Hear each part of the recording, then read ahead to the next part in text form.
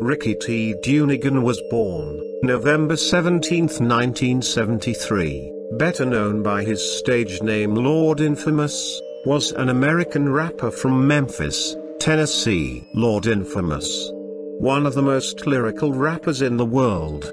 He was better than a Tootie Pop and Snoopy Dogg put together. But he was a sellout to his Lord Lucifer. And he is proud of it. Lord Infamous is the half-brother of DJ Paul.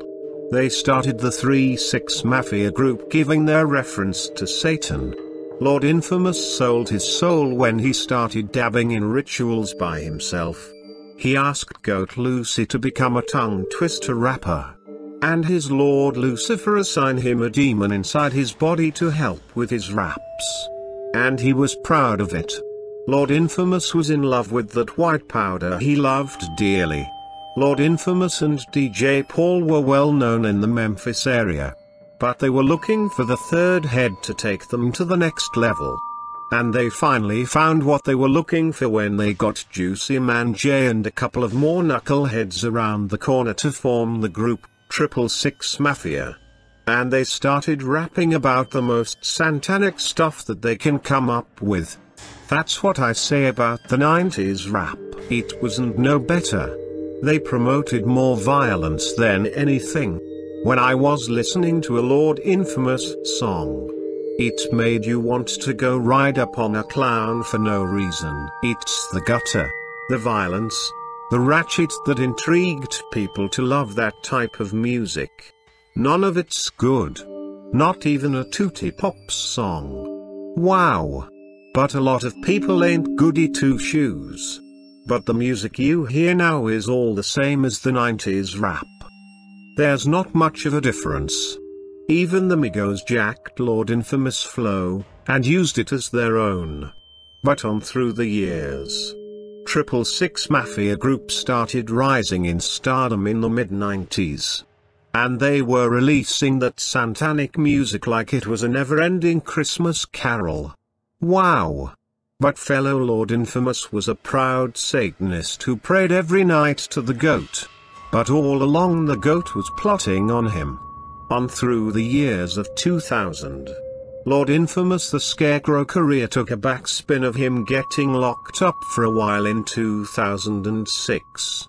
And Sony released him from the label and from 3-6 Mafia, which made Infamous toot that white dust even more with pride. Wow. Lord Infamous' career was being offed by DJ Paul. This is the same 3-6 Mafia that won Grammys for that sold-out movie, Hustle and Flow. But the strangest thing happened in 2013 when DJ Paul let Lord Infamous come back to the Dirty Six. But all of that came to end when someone had to go from the 3-6 Mafia. And that's when his longtime half-brother made that deal with Goat Lucy the same year he let Lord Infamous the Scarecrow come back.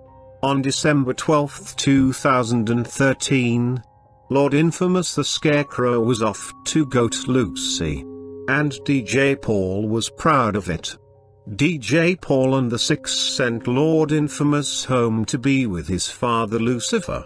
And that's the way the story unfolds. Nothing but facts from a savage robot. I am the truth and the light. Put some respect on a robot named Butterboy. And on that note, when Lord Infamous the Scarecrow took his last breath on this earth, he went to be with his lord, Goathead Lucy. The one he dearly loved. And all the rest of the known sellouts.